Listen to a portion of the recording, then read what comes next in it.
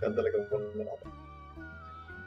ఈ పుస్తకం నేను రాసే టైంకి ఫిల్మ్ ఇండస్ట్రీలో ఉన్నాను. ఫిల్మ్ ఇండస్ట్రీలో అదే దాదాపు 15 సంవత్సరాలు ఉన్నాను. ప్రముఖుల దగ్గర పనిచేశాను. చాలా 300 సినిమాల వరకు పనిచేసి ఉంటాను, అన్ని భాషల్లో.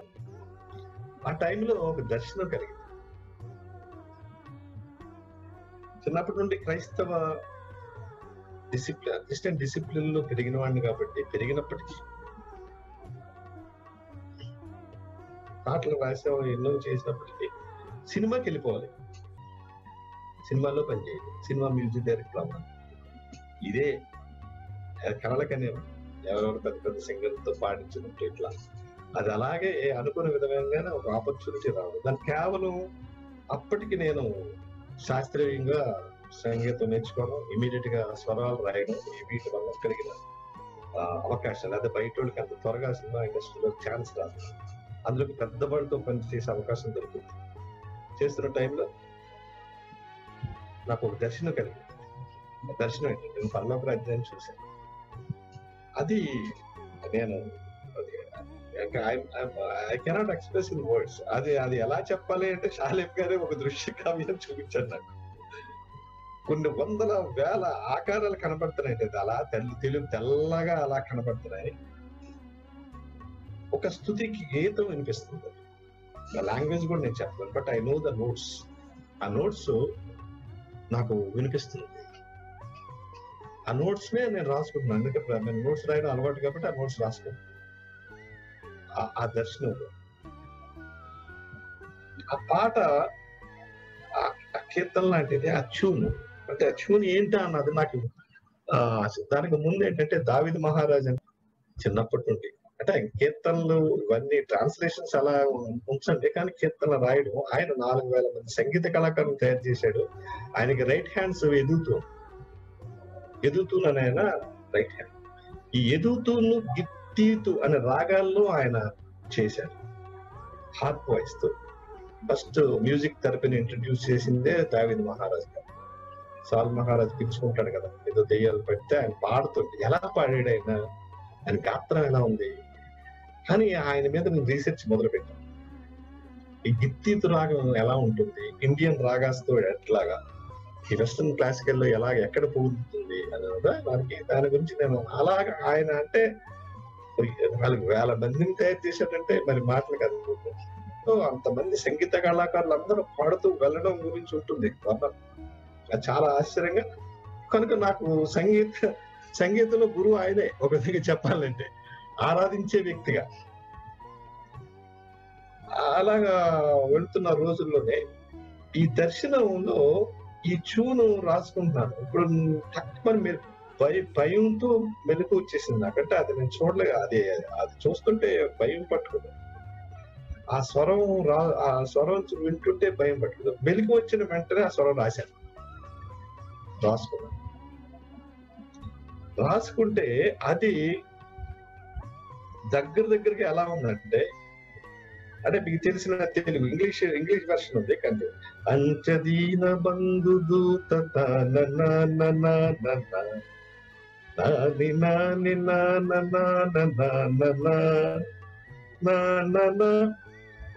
దగ్గరగా అది నాకు ఎందుకో అది ఫస్ట్ నుండి కూడా అది పాడితే నాకు భయం. అది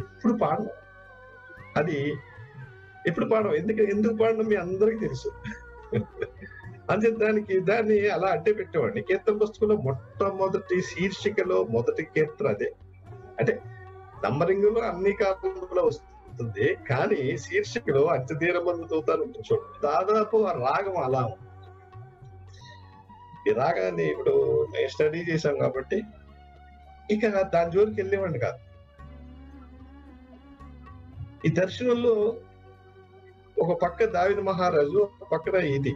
అంటే ఏంటి ఈ రాగం ఎలాగా అనుకున్న ఆ టైంలో మేము సినిమా ఇండస్ట్రీలో కోరస్ కి చాలా మందిని పిలుస్తుంటాం, కోరస్ సింగర్స్. ఈ కోరస్ సింగర్స్ రావడం, వాళ్ళకి వెంటనే నోట్స్ ఇవ్వడం, వాళ్ళు పాడడం. సింగర్స్, పెద్ద సింగర్స్ అందరూ కూడా వచ్చి వెంటనే నోటేషన్ రాసుకుంటారు, వెళ్ళిపోతారు రికార్డు. అప్పుడు కలిగిన ఆలోచన అన్నమాట, ఎందుకు మన పిల్లలకి శాస్త్రీయ సంగీతం అన్నది లేదు, ఎందుకు లేదు అని ఆలోచనలో వాళ్ళకంటూ చక్కగా పాడతారు. చిన్నప్పటి నుండి సండే స్కూల్లోనూ పాట తెలియదు అని అంటే నేను నమ్మను. క్రైస్తవుల బిడ్డలందరికీ పాట పాడడం తెలుసు. చక్కగా మంచి స్వరాలు. శాస్త్రీయంగా నేర్చుకోకపోవడానికి కారణం, సో శాస్త్రీయ సంగీతాన్ని నేర్చుకోవడానికి ఇంకా వీలవ్వలేదు, వెళ్ళరు, తల్లిదండ్రులు పంపించరు. ఇంకా అది అలా అయిపోయింది. కానీ స్వశక్తి మీద చాలా మంది బాగా నేర్చుకోవడం, ఇన్స్ట్రుమెంట్స్ వాయించడం, ఇదంతా దేవుడు ఇచ్చినటువంటి గొప్ప ఘనత మనకి ముఖ్యంగా.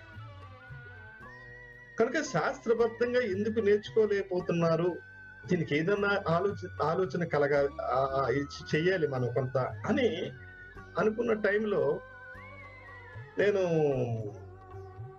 అంటే ఈ సినిమా పరంగా బెంగళూరు, బాంబే ఇవన్నీ వెళ్ళడం జరిగింది. స్టూడియో రికార్డింగ్స్ అంటూ వెళ్ళడం జరిగింది.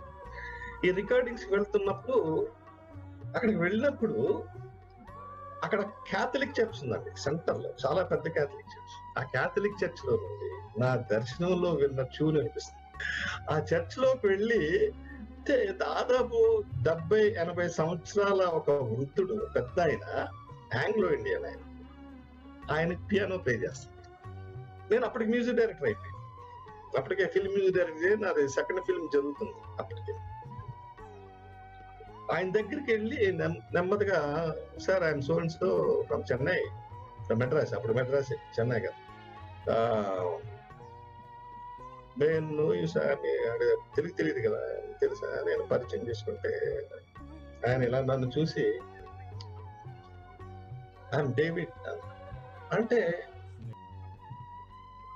నాకు అంటే ఇప్పుడు దావీదు మహారాజే పియానో వాయిస్తున్నాడా ఇప్పుడు అక్కడ విన్న ట్యూన్ ఆయన ప్లే చేస్తున్నాడా అన్నది నాకు ఒకలాగా అయిపోయి, నేనేం చేసి ఆ ట్యూన్ ఉందా అంటే, is it there in any him book అంటే, నో ఆయన ప్లే, సరే ప్లే ఇట్ అగైన్ అని చెప్పి అప్పుడు నేను ఆ నోట్స్ రాసుకున్నాను. ఆ నోట్స్ నా దగ్గర ఉంది, దాన్ని ముట్టుకోను. ఇంకా బహుశా అది ముట్టుకుని ఆ రాగంలో నేను చేస్తే దేవుడు తీసుకుంటాడేమో, అది వేరే విషయం.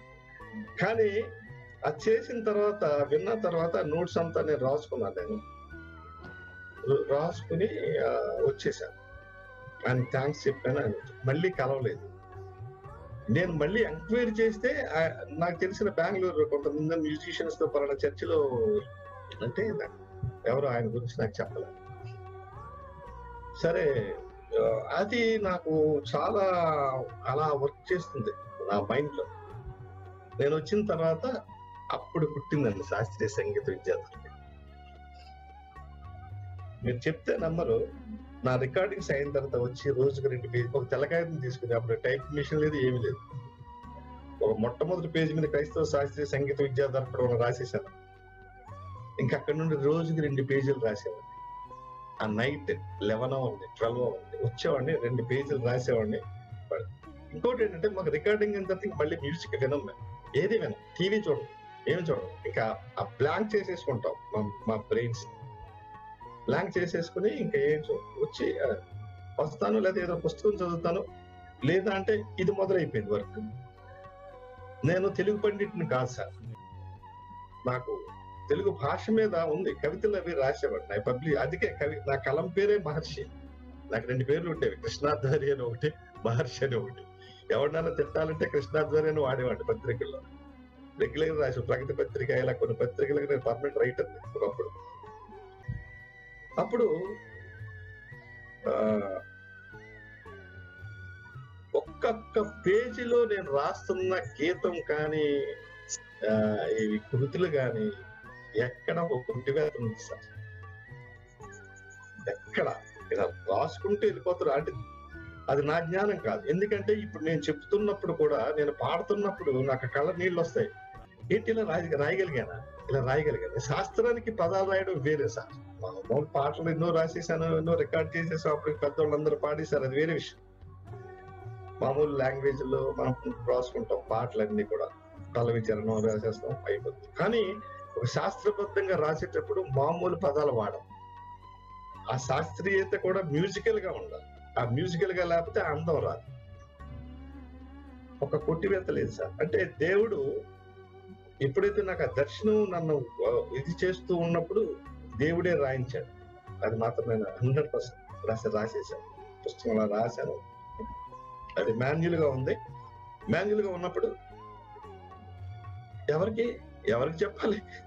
ఫిల్మ్ ఇండస్ట్రీలో ఉన్నాను అప్పుడే. సెటిల్ అయిపోయాను కంప్లీట్ గా. Third film, fourth film, fifth, 5వ సినిమా జరుగుతున్న టైంకి షిఫ్ట్ అయిపోయింది. తెలుగు ఇండస్ట్రీ హైదరాబాద్, చెన్నై నుండి హైదరాబాద్ కంప్లీట్ గా షిఫ్ట్ అయిపోయింది. అప్పుడు సెల్ ఫోన్ లేవు, ఏం చేయలేదు. అందరూ అంటే అప్పుడు మా ప్రొడ్యూసర్స్ అందరూ ఎక్కడెక్కడ పరుగులు అయిపోయింది. అంత అస్తావ్యస్తంగా ఉంది. ఎక్కడికి వెళ్ళాలి, ఎవరి దగ్గరికి వెళ్ళాలి, ఇటు కదలాలి. కొన్ని ఇండస్ట్రీస్ లో మనం వదలలేము అంటే మనకున్న దీన్ని బట్టి. అప్పుడు ఏం చేశానంటే కాస్త చాలా బాధతో అసలు ఇండస్ట్రీలో ఉండాలా లేకపోతే మానేలా, ఏంటి ఇంత పేరు వచ్చింది, ఆల్మోస్ట్ పేరు వచ్చింది అని ఆల్బమ్స్ అన్ని రిలీజ్ చేశాను. అందరూ పాడారు, పెద్ద వాళ్ళందరూ పాడేశారు. నాకు అన్నీ అయిపోయింది. అంటే అనుభవం దాదాపు చెప్పారు కదా 300 సినిమాల పైన. ఇప్పుడు మా కోటి గారితో పాటు ఏఆర్ రెహమాన్ గారితో, మనిషర్ గారితో, హ్యారీ జయరాజ్ గారితో ఇలా మ్యూజిక్ డైరెక్టర్స్ అందరితోనూ పనిచేశాను. అక్కడ కీబోర్డ్ ప్లేయర్స్ పెద్ద పైన. ఇంత అనుభవం వచ్చేసింది. ఇంకా నాకంటూ పేరు వచ్చింది, మొదలయ్యింది. ఏం చేయాలి? కానీ అప్పటికే నా పిహెచ్డి డాక్టరేట్ అయిపోయింది. పిహెచ్డి చేసేసి వెళ్ళిపోయింది. అప్పుడు ఆంధ్ర యూనివర్సిటీకి వచ్చాను. వైజాగ్ వచ్చాను. ఎందుకు మరి దేవుడు తీసుకొచ్చాడా లేకపోతే నాకు తెలియదు. నేను వైజాగ్ వచ్చి దసపల్లాలో దిగితే వైజాగ్ రాగానే ఈవేళ నాకు ఆశ్చర్యం ఏంటంటే మన క్రిస్టియన్ గ్రూప్ లో మొట్టమొదటి 204లో నా మీద ఇంటర్వ్యూ చేసిన ఆయన సుధాకర్ గారు, మన విన్సెంట్ గారి ఫాదర్. విన్సెంట్ ఉన్నాడు. అమ్మా డాడీని పిలవాలమ్మా పక్కన ఉంటే దయచేసి. అప్పుడు ఏం చెప్పాను సార్, నా పెద్దది ఈనాడులో ఒక హాఫ్ పేజ్ ఇంటర్వ్యూ నాది ఆయన వేసాడు, సుధాకర్ గారు. అప్పుడు జర్నలిస్ట్ ఆయన. ఏంటో తెలుసండి, విశాఖలో కళాశాల, సంగీత కళాశాల ప్రారంభం. డాక్టర్ మహర్షి సంగీత దర్శకుడని ఆయన సుధాకర్ గారికి 2000 ఆయన ఈవేళ నా ఇంటర్వ్యూ పెట్టాడు. దాంట్లో 2004లో వచ్చిన ఇంటర్వ్యూ పెద్ద రాశాడు. రాసిన తర్వాత నేను వచ్చి నా యూనివర్సిటీకి వెళ్ళాను. మా ఫ్రెండ్స్ అందరూ కలిస్తే ఎందుకురా ఇప్పుడు క్రిస్టి ఈ వయసు ఈ గొడవ అంతా ఎందుకు నీకు అని చెప్పారు. అప్పుడు పీలా సత్యనారాయణ గారు నాకు ఇమీడియట్ గా టీచర్ పోస్ట్, అక్కడే ఫ్యాకల్టీలో ఫ్యాకల్టీ చేశారు. ఇమీడియట్ గా ఒక రూమ్ ఇవన్నీ మొత్తం. ఇంతకంటే గొప్ప వండర్ ఇంకోటి ఉండదు నా మజిలీలో. నా ఫీల్డ్కి 25 ఏళ్ళ క్రితం. ఎందుకంటే అప్పటి వరకు ఆర్టిస్ట్ నేను. మా క్యాంపస్ లో అదిగో కిరణ్ ఉన్నాడు, నా క్లాస్మేట్, ఇక్కడ బ్యాచ్మేట్. ఇచ్చిన రోజులు అప్పుడు నన్ను మర్చిపోలేదు. ఒక ఆర్టిస్ట్ గా, కళాకారుడిగా నాకు ఒక గౌరవం అంతా ఉంది. ఆ గౌరవాన్ని పురస్కరించుకుని మాకు ఈ సర్వీసెస్ కావాలి అని పీలా సత్యనారాయణ గారు వైస్ ఛాన్సలర్ అని స్టాఫ్ అంతా నాతో వచ్చి నన్ను అలా ఫిలాసఫీ డిపార్ట్మెంట్ లో టీచర్ చేసి అంతే. ఇంకా సినిమాల్లో ఆ టైంలో శాలెం గారి పరిచయం ఒక మలుపు. శాలెం గారి దగ్గరికి క్రీస్తు జననం అనే సంగీత రూపకం క్రిస్మస్ కి, అది ఆల్రెడీ రేడియోలో పాపులర్ అయిపోయింది. దాన్ని రికార్డ్ చేయడం కోసం అని చెప్పి నేను శాలెం గారితో, మా అంకుల్ పరిచయం చేశారు శాలెం గారి స్టూడియోలో రికార్డ్ చేశాను. అక్కడ దానికి స్టార్ట్ అయింది ఆయనతో నాకు బంధం. అప్పుడు శాలెం గారికి చెప్పాను, శాలెం గారు పుస్తకం రాశారు, ఈ బుక్ వేస్ట్ అయిపోతుంది, కృతులు అది ఇవి కీర్తనలు ఇవన్నీ కూడా ఏం చేయలేదు, నాకు ఎలా నేర్పాలి శాస్త్రం. సుధాకర్ గారు నమస్తే, మిమ్మల్ని జ్ఞాపకం చేసుకున్నాను. 2004లో నా ఇంటర్వ్యూ. మీరు అన్నారే సంగీత కళాశాల, విశాఖపట్నంలో సంగీత కళాశాల పెట్టి నా చరిత్ర అంతా 2004లో ఈనాడు పేపర్లో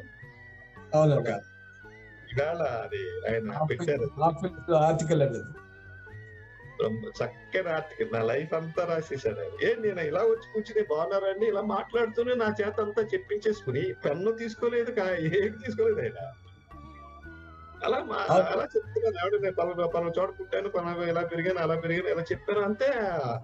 అవి మరి అంటే ఆ బ్రెయిన్స్ అంతే కదా జర్నలిస్టులు అలా విని అద్భుతమైన ఆర్టికల్ అద్భుతంగా అది ఉంది చూడండి, చాలా చక్కగా రాశారు ఆయన. చాలా థ్యాంక్స్ అండి, మీకు నమస్కారం. అది అది ఇప్పుడు స్టైల్ సార్, యాక్చువల్ గా ఇప్పుడు స్టైల్ కానీ అప్పుడే రాశారు సార్ మన స్టైల్లో. మీరు అప్పుడే రాసేశారు.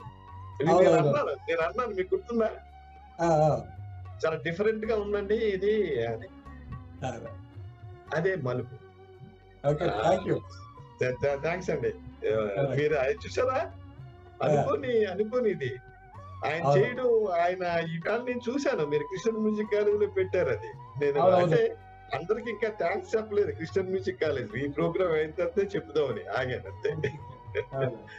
కనుక చాలా థ్యాంక్స్ అండి, థ్యాంక్ యూ సో మచ్. అంటే ఆయన శాలిన్ గారు చాలా అద్భుతం అండి. ఇది ఒక పని చేద్దాం, క్రిస్టియన్ మ్యూజిక్ కాలేజ్ స్టార్ట్ చేద్దాం. శాలిం గారు నోటి నుండి వచ్చిన మొట్టమొదటిసారి క్రిస్టియన్ మ్యూజిక్ కాలేజ్. అంతేనండి, అది ఇంకా వెనుతిరిగి చూడలేదు. ఈ ప్రయత్నాలు మొదలు పెట్టాం.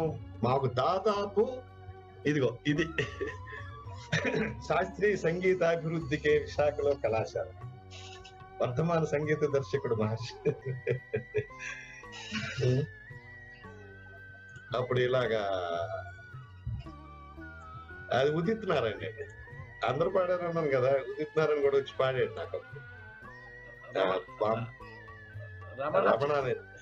రమణ అనే చిత్రానికి.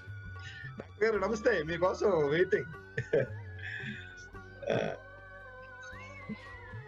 అయ్యా నమస్తే డాక్టర్ గారు. సో అప్పుడే అంటే దేవుడు ఇప్పుడు సంగీత కళాశాల అన్నాడు. ఏ సంగీత కళాశాల, క్రైస్తవ అని అనలేదు, లేకపోతే ఏదో అనలేదు కదా, జనరల్ గా అలా పెట్టేశాడు ఆయన. అంటే అది రుజువైంది. చూడండి 2004 లో వచ్చిన ఇంటర్వ్యూ అది. అప్పుడు 5 బ్రాంచెస్ అండి, 5 బ్రాంచెస్ లో నాకు ఫ్రీగా బిల్డింగ్స్ ఇచ్చేసారు విశాఖపట్నం అంతా పెద్దలు. Christian music college Trinity church లో పాపం చాలా అందరూ కూడా సహకారంతో ట్రినిటీ చర్చ్ లో శాలిం గారి బర్త్డే రోజున డిసెంబర్ 6 శాలిం గారి బర్త్డే రోజున క్రిస్టియన్ మ్యూజిక్ కాలేజ్ ప్రారంభించారు ట్రినిటీ చర్చ్ లో, Jagadamba Trinity church, Lutheran church. Local గా అప్పుడు నేనంటే చాలా ఇష్టం ఆయనకి. ప్రసాదరావు గారిని పోలీస్ కమిషనర్ గా ఉన్నారు అక్కడ, ఎస్పీగా. తర్వాత డీజీపీ అయ్యారు ఆయన. నేనంటే చాలా ఇష్టం. ఆయన దగ్గరికి వెళ్ళారు, సార్ మీరు రావాలి. అలాగే బాబురావు గారని ఆయన పోలీస్ ఆఫీసర్ హైదరాబాద్ లో ఉన్నారు. అలాగా అది ఆ పుస్తకాన్ని మాన్యువల్ బుక్ ని ప్రసాదరావు గారిని రిలీజ్ చేశారు క్రిస్టియన్ మ్యూజిక్ కాలేజ్ లో. నేను చేతితో రాసిన మాన్యువల్ ని ఆయన రిలీజ్ చేశారు. సో శాలిం గారు, తర్వాత శ్యామ్ బాబు గారు, జక్ మినిస్ట్రీస్, ఆయన, మా అంకుల్ బాబ్జీ గారు, అందరూ కలిసి, ఇంకా పెద్దలందరూ ఇక్కడ వైజాగ్ లో ఉన్న పెద్దలందరూ అండి వచ్చారు. మొత్తం అందరినీ వచ్చారు. 5 బ్రాంచుల్లో నుండి నా కార్లు. ఈయన అప్పటికే ఒక వ్యాన్ ఒకటి రెడీ చేశారు, మారుతి వ్యాన్. శాలిం గారు నేను చెప్తే నమ్మరు, ఏదో ఊరినే ఫీజు పెట్టాం 100 ఎంతో, దానికి ఫీజు కలెక్షన్ అప్లికేషన్ ఇవ్వడం మళ్ళీ అప్పుడు ఆయనే. అయితే ఇక నాకు కూడా నేను పాఠం చెప్పేసాడు, పక్కన కూర్చున్నాడు. ఈయన వెళ్ళి మళ్ళీ అందులో విద్యార్థులు అమ్మ ఫీజు తెచ్చారా, రైట్ మళ్ళీ ఇదొకటి. కొంతకాలం సాటర్డే సండేస్ మెడ్రాస్ నుండి వచ్చామండి, వెళ్ళేవాడిని, చెన్నై నుండి వచ్చి వెళ్ళేవాడిని, తిరిగాను చిత్తశుద్ధితో. ఎందుకంటే కొంచెం సిన్సియరే నేను, కొంచెం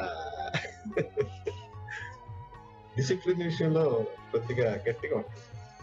అది నాకు అబ్బింది, అది మా ఫాదర్ వల్ల వచ్చిన ఇది. కనుక మాట అంటే మాట, ఎవడు వచ్చినా రాకపోయినా నేను ఉంటాను, శాలిం గారు ఉంటాను. ఒకడు వచ్చిన పాఠం చెప్తాను. ఇదే ఈ పద్ధతిలో చిత్తశుద్ధితో స్టార్ట్ చేసింది. కొన్ని కారణాల వల్ల బ్రేక్ వచ్చింది, మా మధ్యలో కొంచెం నా డాక్టరేట్స్ ఇవన్నీ ఏదో చేయడం వల్ల బ్రేక్ వచ్చింది. కానీ జరిగిన పొరపాటు ఏంటంటే నన్ను చాలా బలవంతం చేయడంతో, అన్న మీరే ఈ సినిమా చేయలేదు, మేము కొత్తగా మొదలు పెట్టాం, మీరే చేయాలి అని ఒక కొత్త డైరెక్టర్స్ వచ్చారని బాగా తమ్ముడు అంటాం వచ్చి నన్ను బతిమాలి. ఆ సినిమాకి మా ప్రొఫెసర్లే ప్రొడ్యూసర్ వాళ్ళు వచ్చి బతిమాలి. ఇంక చేశాను సినిమా హాయ్ హాయ్ అనే సినిమా. నేను అక్కడ టీచర్ గా ఉండగా యూనివర్సిటీలో ఆ సినిమా చేయడం కొంచెం ఇబ్బంది కలిగింది ఛాలెంజ్ గా. అలా కొంచెం దూరం అయ్యింది. ఆ తర్వాత మళ్ళీ అనుకున్న విధంగా నాకు Ethiopian civil service university professor గా నాకు నేను సెలెక్ట్ అయిపోయాను. అది చాలా ఆశ్చర్యం. ఇంకా చెంది పెద్ద పెద్ద కథ అయిపోయింది. వెళ్ళిపోయాను ఇథియోపియా వెళ్ళిపోయాను. ఇథియోపియా వెళ్ళిపోయిన తర్వాత అక్కడ ఇంటర్నేషనల్ ఎవాంజలికల్ చర్చ్ ఉంటుంది. 40 దేశాల నుండి అక్కడ పార్టిసిపేట్స్. నేను అక్కడ పార్టిసిపేట్ పాట పాడింది నాకు హిందీ. అక్కడ మ్యూజిషియన్స్ తో నా పరిచయం అయిపోయింది బాగా. హెవెన్ లో ఉండేది అది. హెవెన్. అప్పుడు చిన్న ఇది ఇచ్చాడు దేవుడు. మళ్ళీ Christian music college Christian music college వదిలేసాను. సరే అయిపోయింది. ఇది అయిన తర్వాత మళ్ళీ నేను అక్కడ ఒక ఆల్బమ్ చేశాను నేను, ఎమోషన్స్ ఇండియా ఇథియోపియా ఇంటిగ్రిటీ అని లోకల్ మ్యూజిషియన్ చేసిన చాలా పాపులర్ అయిపోయింది ఇథియోపియాలో. ఇథియోపియా టీవీ ఇంటర్వ్యూ కూడా వచ్చాను.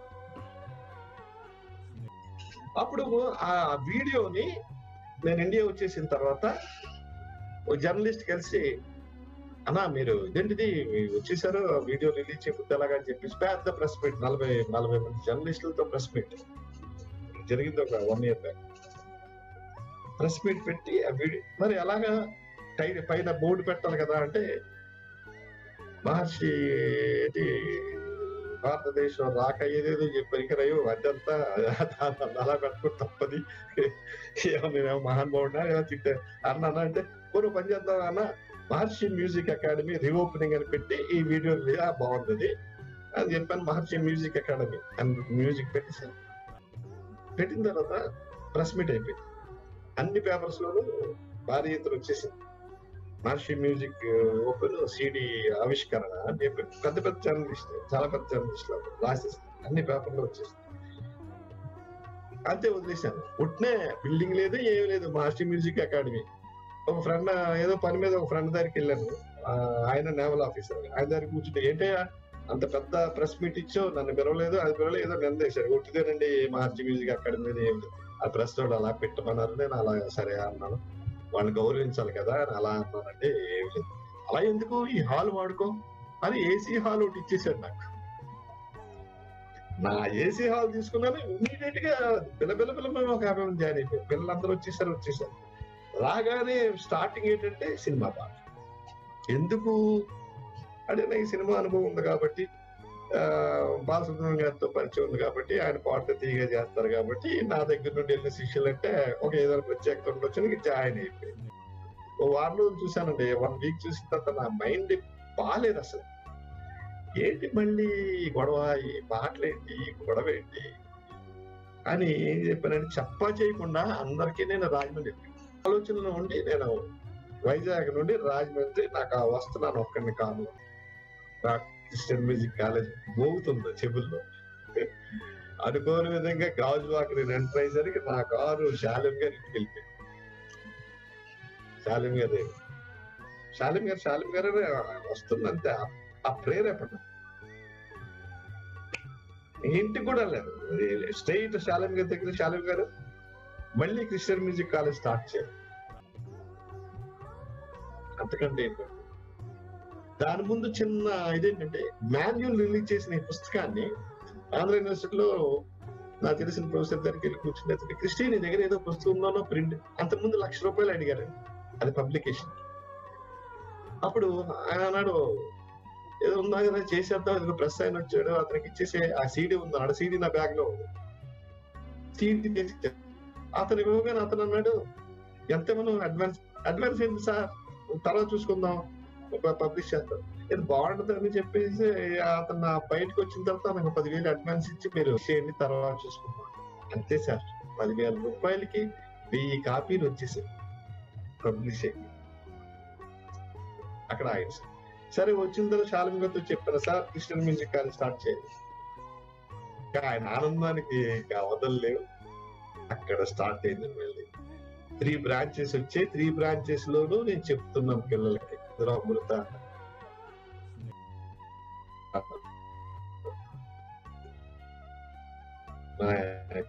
కొంతమంది ఉన్నారు.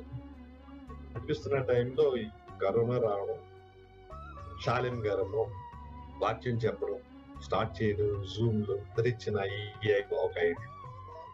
ఆవిడ వెంటనే మాష్ గారు ఎందుకు ఆన్లైన్ లో చెప్పండి మీరు అని చెప్తే ఆ ఆలోచన వచ్చి నేను ఆన్లైన్ లో దిగడం, ఆన్లైన్ లో మొదలు పెట్టడం, అది ఇది ఇలాగా ఒక ఉద్యమంలో మారడం. నేను రచించిన గీతాలు ఇవన్నీ ఆ ముందు ఆంధ్ర క్రైస్తవ మీద కీర్తనల మీద ఉన్న ఆ దాంట్లో కొన్ని పాటలు కూడా పెట్టాను. బహు పొందిన ఆంధ్ర క్రైస్తవ కీర్తనలు 10 కీర్తనలకి నా పుస్తకంలో ఉంటాయి. 10 రాశాను, స్వరాలు రాసి దాన్ని శాస్త్రంగా తీసుకురావాలనే ఆలోచన రావడం, ఇలాగ మీ అందరి యొక్క ప్రోత్సాహంతో మీ ముందు ఇలాగా ఈ రోజు నా పుట్టినరోజు జరుపుకోవడం అన్నది దేవుని కృప, దేవుడు ఏర్పరిచిన ఒక ఇది సాక్ష్యం. ఇది అంతే. ఆ దర్శన భాగ్యం వల్ల నాకు జరిగింది. దేవుడు చేయి పట్టుకుని నడిపిస్తున్నాడు. పండితుడిని చెప్పలేను, నేను చెప్పలేను. మీరు రాస్తున్నాయని ఈవేళ ఆట వెల్దిలో రాజేష్ గారు రాజేష్ గారు ఒక ఆట వెల్దిలో పద్యం రాశారు. ఏంటి దానికి ముందు 100 రోజులు 150 రోజులకి ఒక పాట రాశారు. నా మీద ఏ మాత్రం ఉన్నది ఉన్న విద్యని చెప్పుకోవడం. ఒక పెద్ద ఆయన దగ్గరికి వెళ్తే ఆవిడ ఇలా ఉండాలి సార్, ఇలా ఇప్పేస్తే ఎలాగంటాను. చాలా పెద్ద పేరమోసం. కనుక దేవుడు ఏర్పాటు చేసిన ప్రణాళిక, ఈ ప్రణాళికలో నేనే కాదు, శాలిం గారు అలాగ పెట్టదు, ఆ నెక్స్ట్ అలాగ మన రాజేష్ గారు ఇలాగ పెద్దలందరూ కలవడం. ఇక్కడ చూస్తే ఒక పక్కన పెద్ద పెద్దలు ఆశీర్వాదం గారు, డాక్టర్ గారు, తిమోతి గారు, పుణ్యలేష్ గారు, ఇలాగ అందరూ, ఇలాగ జస్టిస్ అమ్మ గారు, ఇలా పెద్దవాళ్ళందరూ ఎడ్యుకేటెడ్, అందరూ డాక్టరేట్స్. సువర్ణమ్మ గారు డాక్టరేట్, డాక్టరేట్స్. భారతి గారు వచ్చారు. ఇలాగా అందరూ జాయిన్ అలాగా ఒక ఫ్యామిలీ ఇలాగా అయిపోయాం. ఇది నా సాక్ష్యం అండి. ఇంకంతే. Worship is a joyous response of the redeemed people. విమోచించబడిన వారి యొక్క స్పందన. ఎందరో మహానుభావులు, అందరూ పెద్దలు, అందరికీ నా నమస్మాంజలు, పిల్లలకు నా ఆశీర్వాదాలు. ఈరోజు నూతన సంవత్సర ఆరంభ దినంన మేము క్రిస్టఫర్ అన్నాన్ని పిలుచుకునే గ్రేట్ మహారుషి, డాక్టర్ మహారుషి, ఆయన చేత రాయబడిన ఈ పుస్తకాన్ని నన్ను రిలీజ్ చేయమని కోరారు. దేవుడిచ్చిన ఆపర్చునిటీగా భావించి గత 15 రోజులుగా మంచం వేసి దిగా నేను మెట్లు దిగి కిందికి రావడం కాకుండా ఇక్కడ స్టేజ్ కూడా ఎక్కించారు ఫోర్స్ఫుల్గా. సో దేవుడు ఆ శక్తి నాకు ఇచ్చాడు. ఇదంతా దేవుడు గొప్పతనం, మహిమ.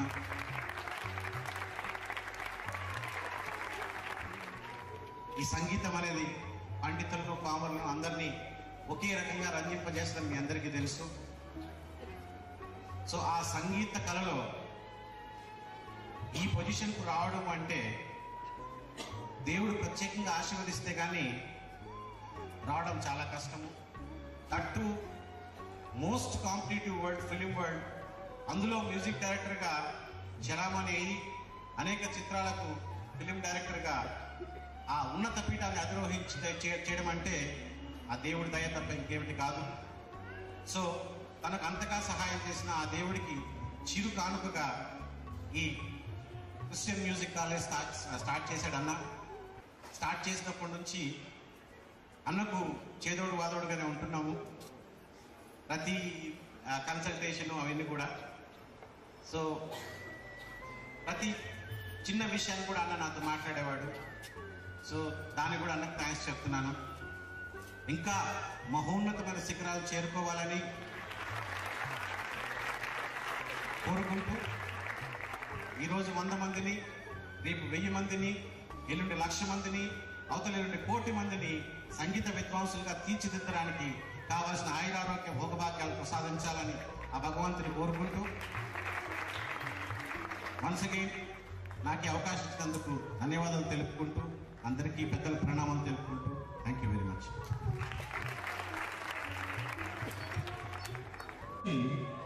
టీనేజ్ నుంచి కూడా సంగీతం అంటే తపన.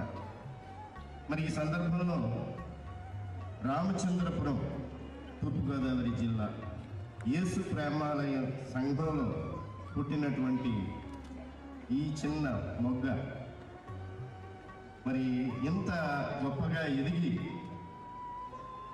యావనాంధ్రదేశంలో క్రైస్తవ సంఘాల్లో పాడేటువంటి పాటలు, క్రైస్తవ భక్తి గీతాలు సంగీత పరిధిలో చక్కగా పాడాలనేటువంటి ఉద్దేశంతో సంకల్పించినటువంటి ఈ కార్యక్రమం చాలా ఉత్తమోత్తమైనది. ఎవరికి కూడా చాలామంది క్రైస్తవ సంగీత విద్వాంసులు ఉన్నారు, కానీ వారికి తట్టనటువంటి గొప్ప ఆలోచన దేవుడు వారి మనసులో పుట్టించి దేవుని మహిమార్థమై ఇంత గొప్ప కార్యక్రమాన్ని చేపట్టారు. 2 విషయాలు చెప్పారు చైర్పర్సన్ గారు. మొదటిది మహర్షి గారు వారు ఇనాగ్రేట్ చేసినటువంటి ఈ కాలేజ్ వారు ప్రారంభించినప్పుడు ట్రినిటీ చర్చ్ని వేదికగా వారు తీసుకొని వారు అక్కడ ఆ కాలేజ్కి అంకురార్పణ జరిగింది. ఆ విధంగా ట్రినిటీ సంఘం ఈ కాలేజ్ యొక్క పరిచయలో కొద్దిపాటి ఉనికిని సంపాదించుకుంది. అది మహర్షి గారు ఆ అవకాశం ఇచ్చారు, వారికి ధన్యవాదాలు. మహర్షి గారు మరి 1 సంవత్సర కాలంలో 100 మంది స్టూడెంట్స్ని సమకూర్చడం అనేది ఇది సాధారణమైనటువంటి కార్యం కాదు. ఇది దేవుడు అనుగ్రహించిన ఆశీర్వాదం. ప్రార్థన చేసుకున్నామండి. ప్రార్థన.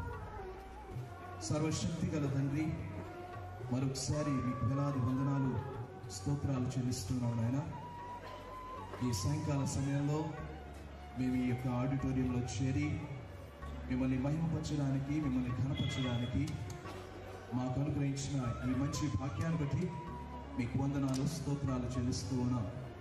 క్రిస్టియన్ మ్యూజిక్ కాలేజ్ ప్రారంభించి ఈ క్రైస్తవ ప్రపంచానికి మంచి సంగీతము అందించాలనే ఉద్దేశంతో ప్రారంభించిన ఈ ప్రారంభాన్ని బట్టి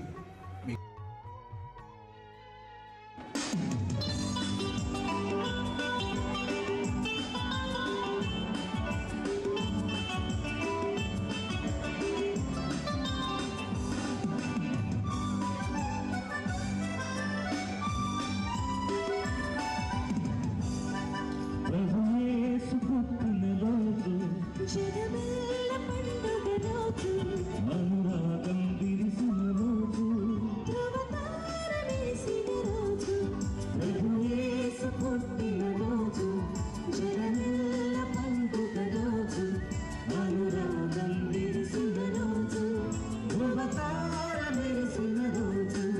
We wish you happy Christmas. We wish you Merry Christmas. We wish you happy Christmas.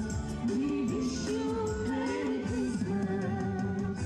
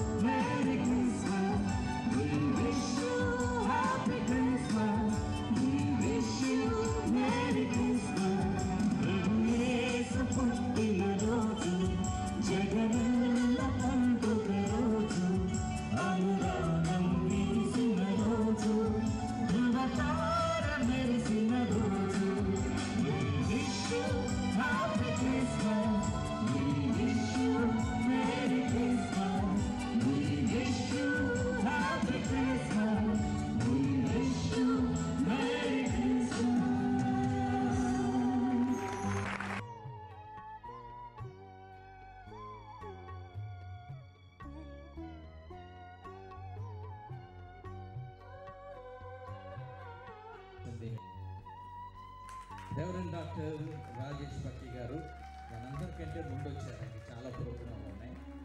వారు వారి శుభాకాంక్షలు తెలియజేస్తారు.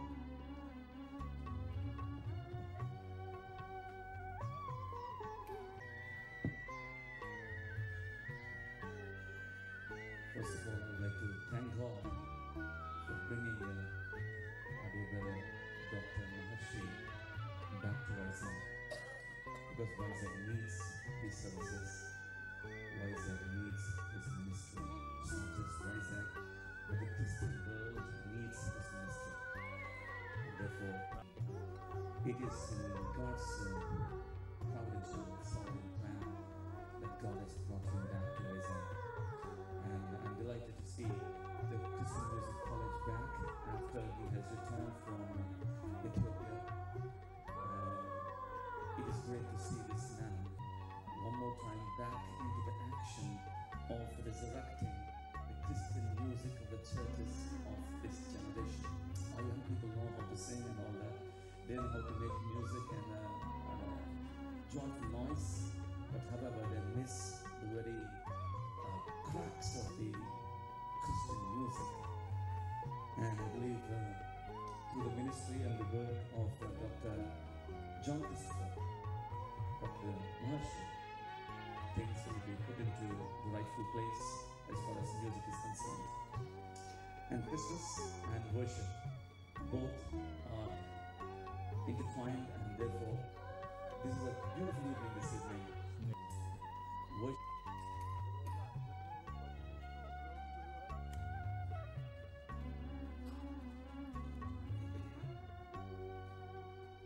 నజరేయుడైన యేసు పరిశుద్ధ నామమున క్రిస్టియన్ మ్యూజిక్ కాలేజ్ వారు నిర్వహిస్తున్న క్రిస్మస్ వర్షిప్ కాన్సెప్ట్ వచ్చిన మీకు అందరికీ నా హృదయపరుస్తూ ప్రేమపూర్వకముగా ఈ యొక్క సంగీత ఆరాధనలోనికి వాక్య పరిచర్యకు కొరకు మిమ్మల్ని ప్రేమపూర్వకంగా ఆహ్వానిస్తున్నాను.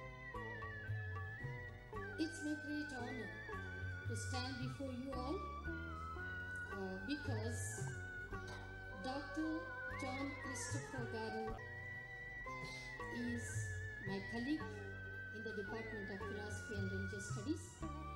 Actually, he started his journey as John Christopher, and he is a great musician in his youth, and he used to inspire people around the city and around the university. And when I was a student, he was the research scholar of the Department of Philosophy. And after some time he disappeared and can be seen as Maharshi, the singing music director. And after that, he again, after 25 years maybe, he came to Andhra University and he pursued his PhD on music. His theme point for his PhD is music, and he got awarded a few years ago. And then he worked as a professor in the department and also abroad. And he again came to us as Dr. John Christopher. Can we give దైవజనులు reverend doctor ఏ షాలి మెజరేల్ గారు, director, radio speaker, లింగి waters radio. ఆ తర్వాత pastor ఎం శ్యాంబాబు గారు.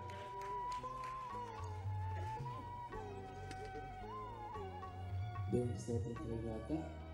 మీరందరూ ఎలాగైతే Asia సంగీతం ఎదురు చూస్తారో, ఈ మ్యూజిషియన్స్ ప్రూవ్ చేయబోయే అద్భుతమైన విషయాన్ని ఆస్వాదించడానికి అలాగే సిద్ధంగా ఉన్నారు. నేను కూడా అలాగే ఉన్నాను. కాబట్టి మ్యూజిక్ కాలేజ్ని దేవుడు అత్యధికంగా దీవించి ఆ సంస్థకు ఒక సొంత బిల్డింగ్ ఇచ్చి మహర్షి గారు, జాన్ క్రిస్టఫర్ గారి దర్శనాన్ని నెరవేర్చాలని మనసా వాచకరమైన కోరుకుంటూ ప్రార్థిస్తూ శుభాకాంక్షలు తెలియజేస్తాను. ఆమేన్. ముగిస్తాను.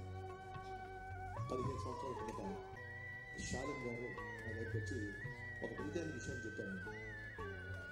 మహర్షి వివిధ కోటి ద బిగ్గెస్ట్ డైరెక్టర్, ఆయనతో పాటు అసోసియేట్స్గా ఏఆర్ రెహమాన్, తర్వాత మహర్షి వీళ్ళంతా 15 సంవత్సరాలు కొన్ని వందల సినిమాలకి మ్యూజిక్ చేశారు. చిన్న it draw my attention. Okay, ఎందుకు వచ్చారు? మహర్షి గారు చేసిన ఒక గొప్ప విషయం నన్ను నిజంగా ఆయన గొప్ప స్నేహితుడిగా మార్చింది. క్రైస్తవ సాహిత్యంలో పురుషోత్తమ చౌదరి లాంటి సాహిత్యవేత్తలు, పండితులు, కర్ణాటక క్లాసికల్ మ్యూజిక్ పండితులు